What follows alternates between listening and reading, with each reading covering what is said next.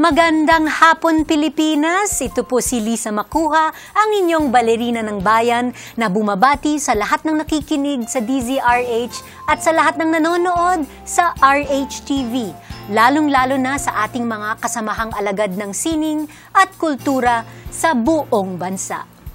Patuloy pa rin tayo sa ating Women's Month Special at sa hapong ito kasama natin ang dalawang magandang dilag na pawang galing sa pamilya ng mga alagad ng sining.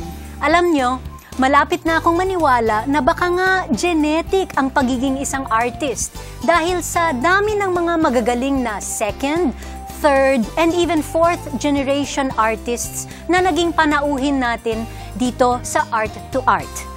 Nasa dugo kaya ang pagiging artist o kasama na rin ang impluensya ng early exposure at ng home environment sa paghubog ng isang alagad ng sining?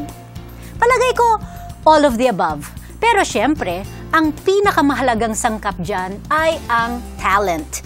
And without a doubt, marami niyan ang ating dalawang bisita sa hapong ito. From the Repertory Philippines musical Jekyll and Hyde, please welcome Cris and Kalila Aguilos. Si Ana Cristina Sigihon Reyna Vollonco ay isinilang noong 17 ng Oktubre 1983. Apo ng tanyag ng mga awit, producer at dating MTRCB chief na si Armida Sigihon Reyna. Dala na rin ng impluensya ng kanyang lola, nagsimulang lumabas sa musical theater si Cris noong siya ay 9 na taong gulang pa lamang. Kabilang siya sa stage production ng Les Miserables, Larawan, 5 Women Wearing the Same Dress at Alikabok, at lumabas sa pelikulang Ang Alamat kasama ni Fernando Poe Jr. Bukod pa rito, lumabas na rin siya bilang artista sa telebisyon at naging isang recording artist. Sandali siyang namaalam sa pagganap upang tutukan ng pag-aaral at noong 2006, nagtapos siya ng Bachelor of Arts sa larangan ng musika at ng Economic Development mula sa Sarah Lawrence College sa New York. Nagtrabaho siya sa Center for Humanitarian Dialogue Manila at sa Asia Society Philippines. Subalit na naig pa rin sa kanya ang tawag ng sining at muling bumalik sa tanghalan bilang miyembro ng Repertory Philippines. Samantala, si Kalila Aguilos naman ay anak ng stage actress na si Gigi Escalante at kapatid ng mga awit na si Bituin Escalante. Bukod sa pagiging isang mga awit at aktres, para sa tanghalan, telebisyon at pelikula, isa rin siyang mahusay na pintor at costume designer. Nagtapos siya ng Fine Arts mula sa UP Diliman kung saan una siyang lumabas sa musical play na Magnificat. Napukaw ang kanyang interes sa entablado at di naglaon, naging bahagi siya ng tanghalang Pilipino kung saan napabilang ang No Limitang Hire at El Filibusterismo. Bukod dito, lumabas din siya sa Zaza Saturnina, 3 Penny Opera, Atang at Dragon Tales. Naging aktibo din siya bilang aktres sa pelikula at napabilang sa listahan ng Top 20 Independent Actors mula 2007 hanggang 2010. Lumampas din siya sa mga teleseryeng tulad ng Kay Tagal Kitang Hinintay, Sana'y Wala Nang Wakas, Immortal at Lobo. Si Kalila, ang kasalukuyang pangulo ng The Philippine Theater Actors Guild o TAG, isang bagong organisasyon ng mga aktor sa entablado. Isang mainit na pagbati ang hatid ng Art2art kina Cris at Kalila Aguilos. Magandang hapon, Cris, and magandang hapon, Kalila. Welcome to Art2art. Thank you so much. Magandang hapon po sa lahat ng nanonood at nakikinig.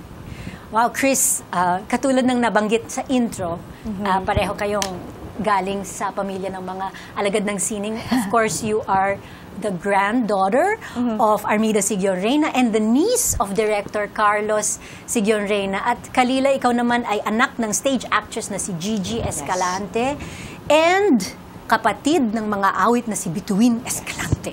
Wow. So sa tingin ba ninyo genetic nga ito? I would like to say so, but it's also really the environment because my mom was singing every day and it was just a normal thing for us. In fact, I thought everybody in the world sang. That was really the norm for me. So I think it was largely environmental. Pero yes, pwede rin genetic. Oo, kasi I mean, it's true. Kailangan mo nga rin ng kahit konting talent. Yes.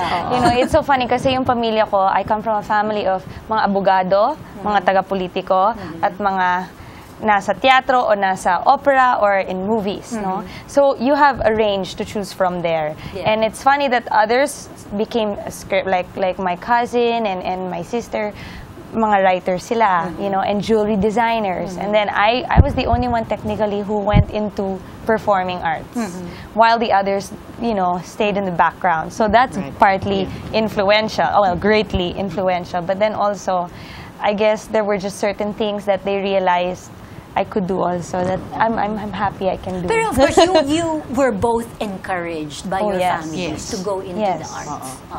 Yes. Like, Hindi ka pinigilan? Hindi. No. In our family rin, we have lawyers. Pero mas gusto nilang arts eh. Merong dream yung lola kong Hollywood eh. So, tinutulak niya kami. Sige, magpunta kayo sa teatro, maging artista kayo. Gusto niyang nakakapanood siya ng mga kamag-anak niya sa entablado. Pero Cris, iniwan mo ang sining para magtapos ng pag-aaral. Opo. Okay, so how was that like? Kasi po at the time, mga 16 years old na po ako. Eh, technically po, yung peak ng aking career ay nung 12 years old po ako. Yes. Nung kumakanta. Peak na ba yun? 12 ka I pala. consider that my peak.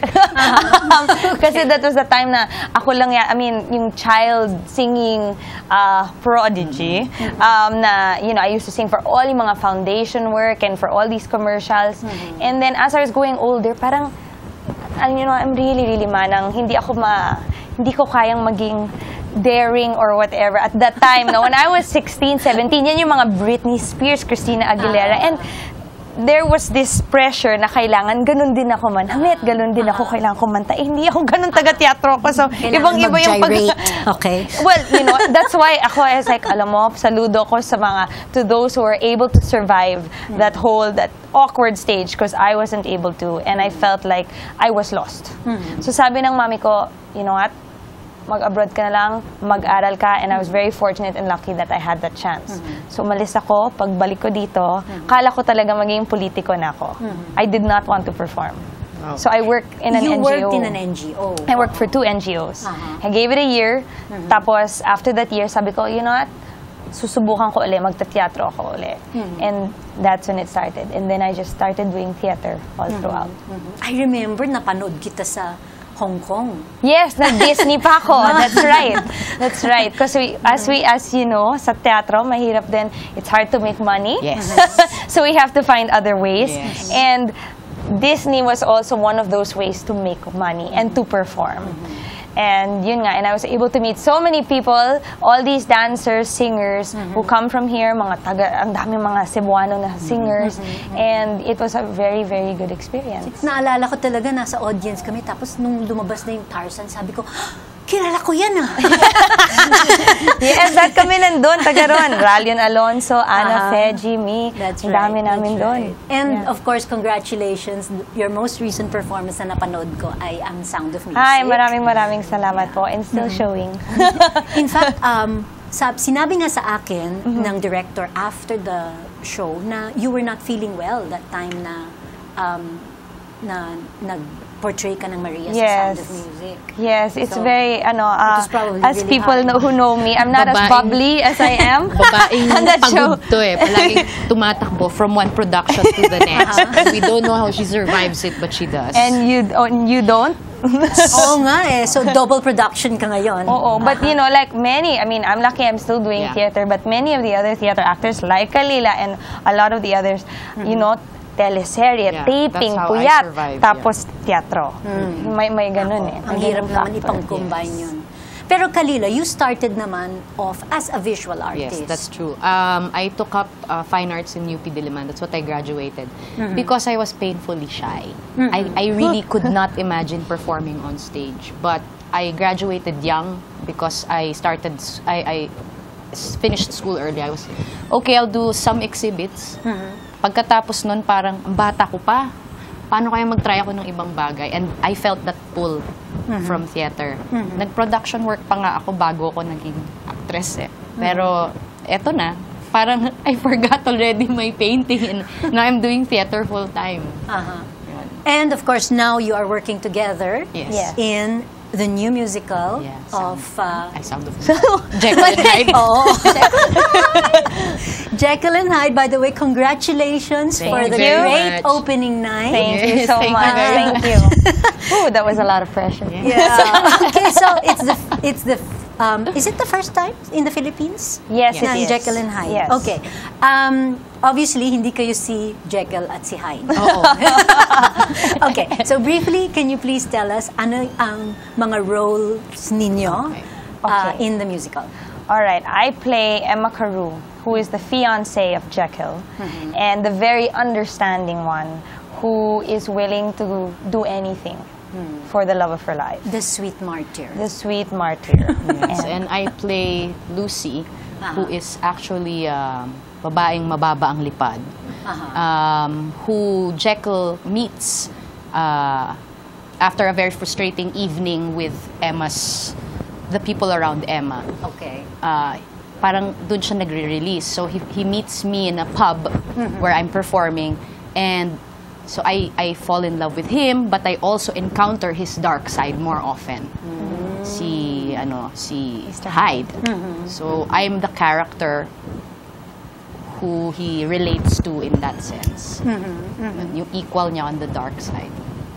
Napanood ba ninyo ang production sa original production on either Broadway or the West End? No. I have not. Only okay. some snippets from videos. And we're very familiar with the songs kasi, syempre, our favorite OPM singers sing them a lot. Such as, This Is the Moment. Forever na yun. Someone Like You, Once Upon a Dream. You know, the likes of Martin Llever and Eric Santos have made that so popular. So, that helps the show. In terms of familiarity. I'm sure pumapalakpak ang audience pag Oo, they love it. na nila yung kanta. Okay, marami pa po tayong pag-uusapan kasama ang dalawang leading ladies ng Jekyll and Hyde na sina Kalila Aguilos at Cris Vollonco. Dito pa rin sa Art2art, magbabalik po kami pagkatapos ng ilang paalala. Ay sining at kulturang para sa lahat. Magbabalik ang Art2art. Schedule ng mga inaabangang konsyerto. Update sa mga magagandang panoorin sa mga tanghalan at teatro. Narito na ang Art2art Calendar.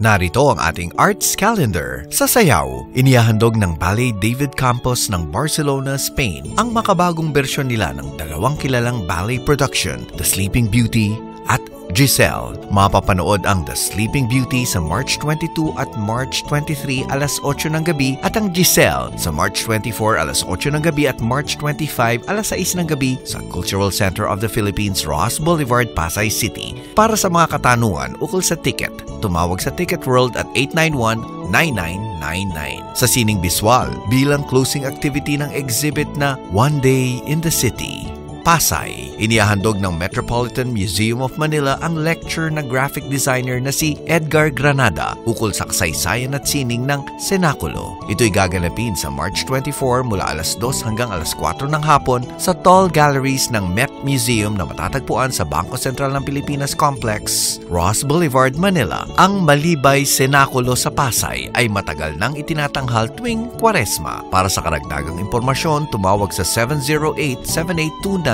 o mag-email sa info@metmuseum.ph. Kasalukuyan namang itinatanghal ni Ramon Diaz ang kanyang one-man exhibit sa Nova Gallery na matatagpuan sa Warehouse 12, A La Fuerza Plaza Compound, 2241 Don Chino Roses Avenue, Makati City. Tampok ang 19 na mga obra sa papel na naglalarawan sa tradisyonal na Japanese sport na sumo wrestling. Makikita ang exhibit hanggang April 6. Para sa karagdagang impormasyon, tumawag sa 392-7797 o mag-email sa gallerynova@gmail.com. Inihahandog ng Abriza Mall sa Davao City at ng Ayala Museum ang traveling exhibition na pinamagatang Revolution Revisited, a photography exhibition by Kim Komenich. Ito'y makikita sa Naturang Mall hanggang March 25 bilang pagdiriwang sa ika-25 anibersaryo ng People Power. Tampok ang mga piling larawan mula sa koleksyon ng higit sa 20,000 kuha ng American photojournalist noong EDSA Revolution. Inilunsad noong February 2011, ito na ang ika-12 pagtatanghal ng nasabing exhibit. Para sa karagdagang detalye, tumawag sa Ayala Museum 757-7117 hanggang 21 o sa Abriza Mall at area code 6382-321-9332.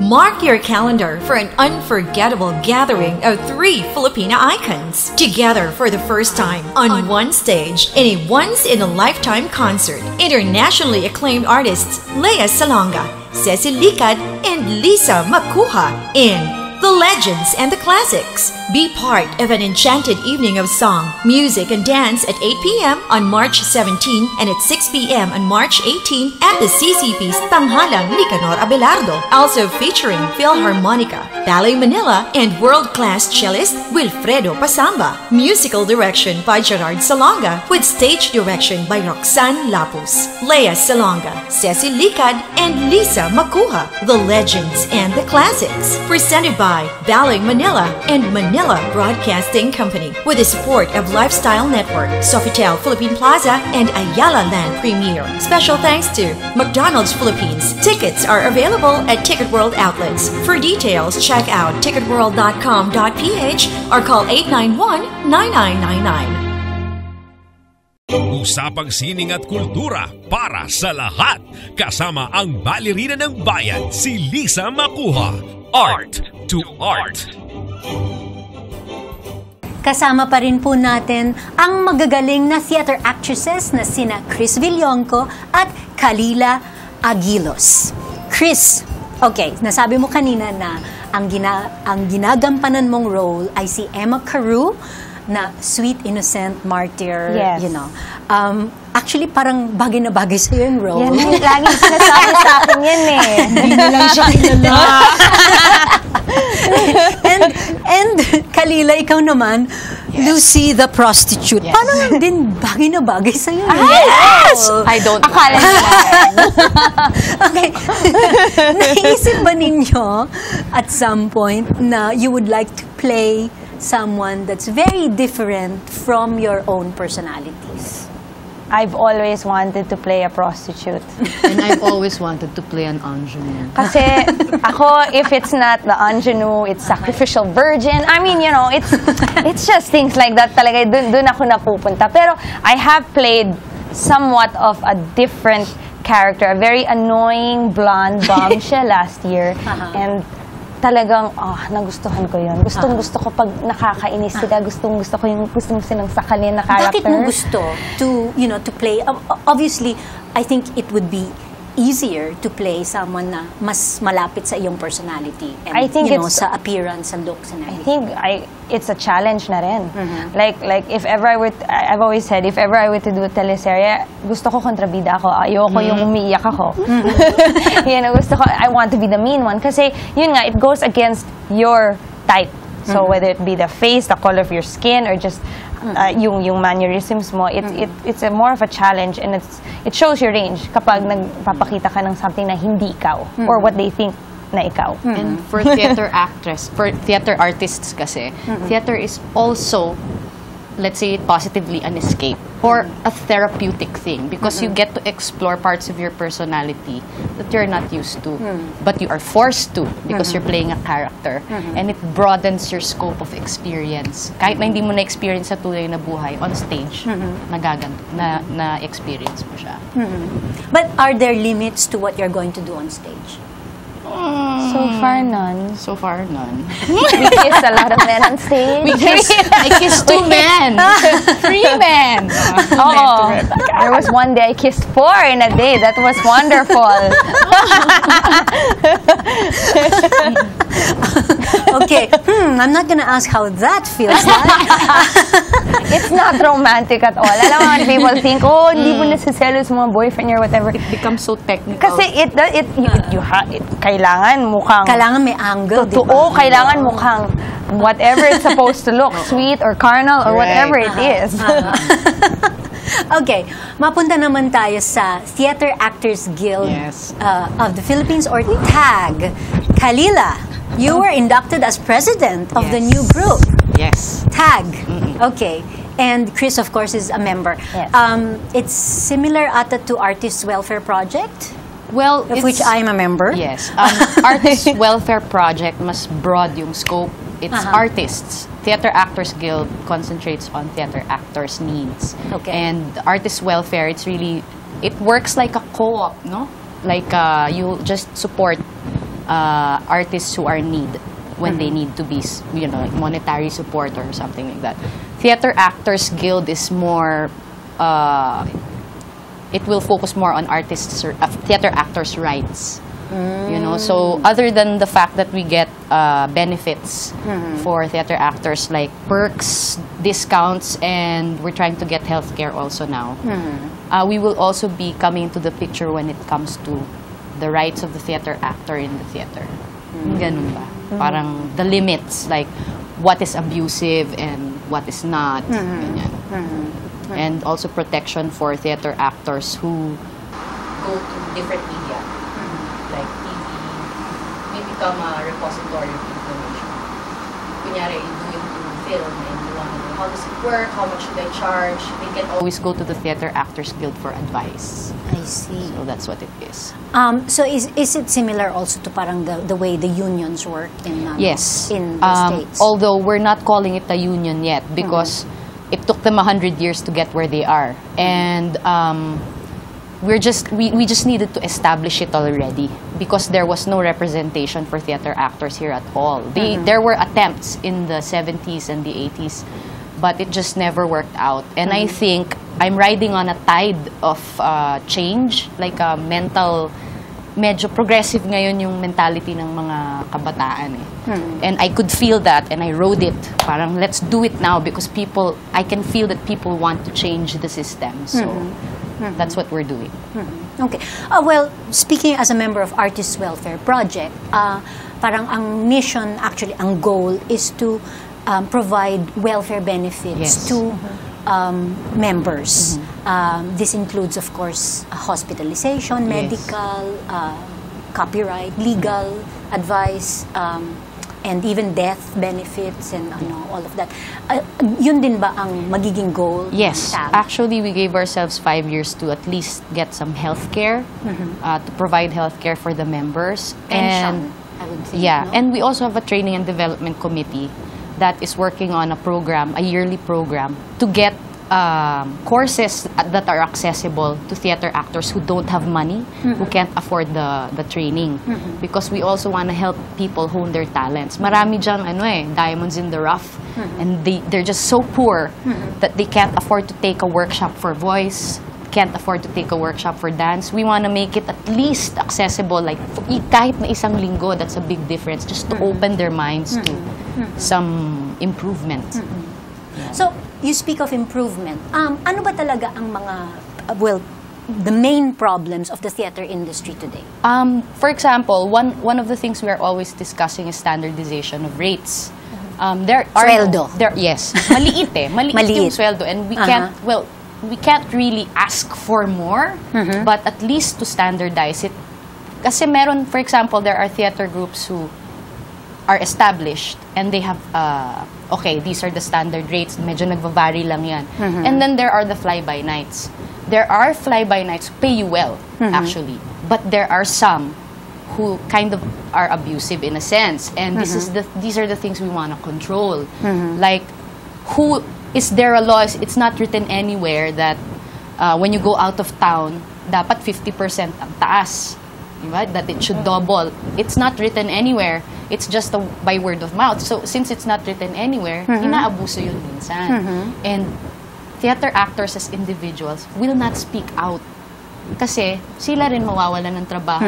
350 na nga lang babayad sa'yo kada show. Mawawalan ka pa ng trabaho kasi mahirap ka. 350 pesos? Yes. Minsan ganon. No kidding. Yes. Maraming nabab. We had stars do productions with us. They were happy sila, no? Nakikitrabaho sila, nagagaling magtrabaho ng mga tao. Pero pagdating ng sweldo, nagulat sila kasi sobrang wala sa kalingkingan ng isang taping day nila.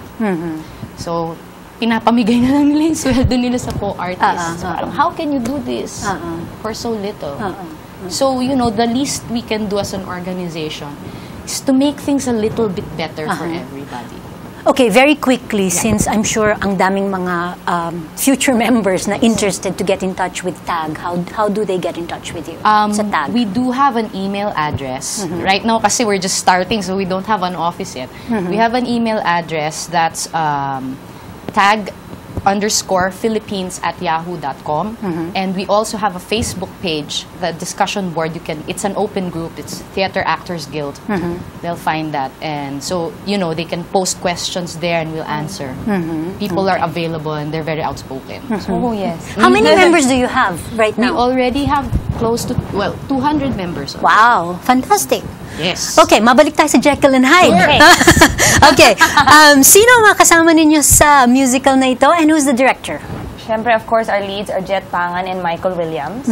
Tapos, ang director namin, si Miss Menchu Lauchenko Yulo. Okay, and invite our viewers and listeners to Jekyll and Hyde. It's going on right now. Opo. Nag-open na po kami. Manood po kayo every weekend po sa Fridays 8 p.m., pagka Saturdays 3 p.m. at saka 8 p.m. and Sundays 3 p.m. Yes po. And for tickets, tumawag po kayo sa Ticket World. Pwede din po kayong bumisita sa website nila na ticketworld.com.ph and their telephone number is 891-9999. Sandali lang, hindi nyo nasabi yung venue. Ay! Sa langit po. Sa Greenbelt 1 on stage po, nasa second floor po ito. Sa Makati po. Okay. Talagang hindi kayo sanay mag-plug, ano? Ako hindi to kasi. At syempre, bago magtapos ang ating programa, pwede ba kaming makahiling ng isang awit?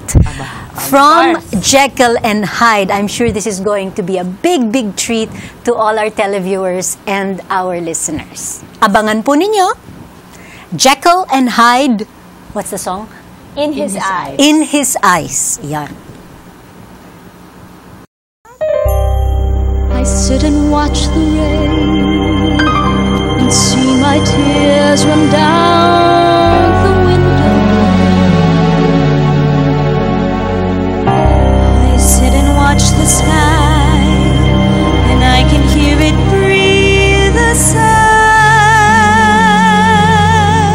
I think of him, how we were, and when I think of him, then I remember.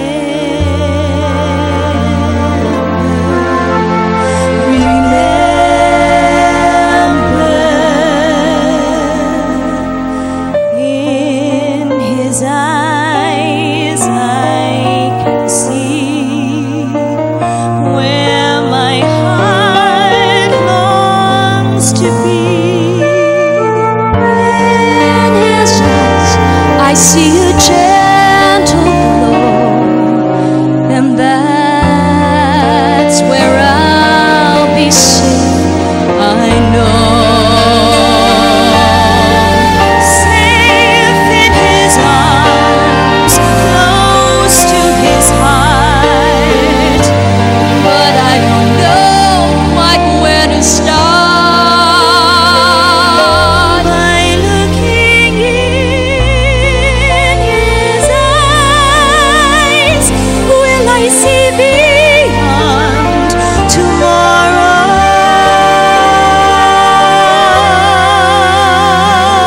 By looking in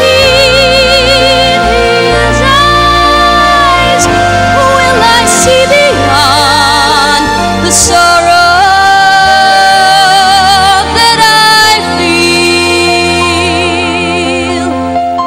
Will his eyes reveal to me promises or lies? But he can't conceal from me the love in his eyes. I know their every look, his eyes,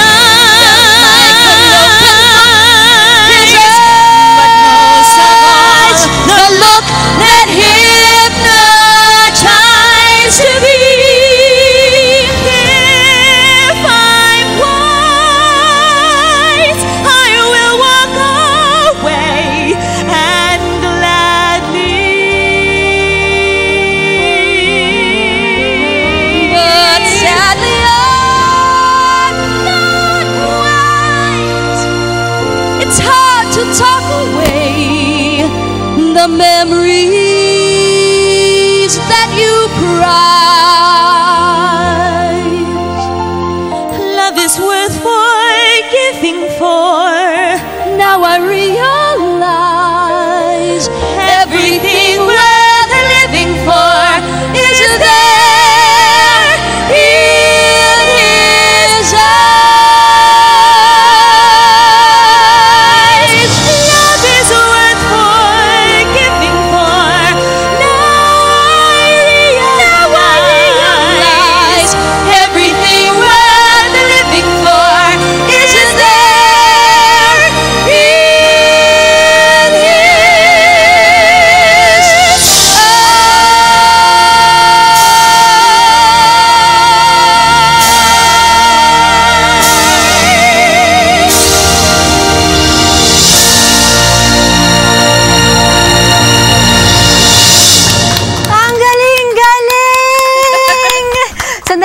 Nagigit na ako dito. Okay? Maraming salamat sa pagbisita ninyo sa amin dito sa Art2art. Kalila, Cris, thank you. And good luck in the rest of the run of Jekyll and Hyde.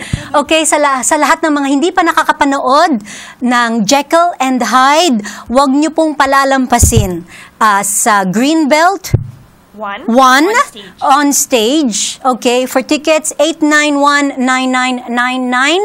Suportahan po natin ang mga magagaling na Filipino artists and theater groups na laging nagbibigay ng karangalan sa ating bansa. Mga kaibigan, samahan ninyo kami ulit sa susunod na linggo, alas 3:30 ng hapon, dito lamang sa DZRH. Ito po si Lisa Macuja, nagpupugay sa artistang Pilipino at sa lahat ng Pilipinong nagmamahal sa bayan.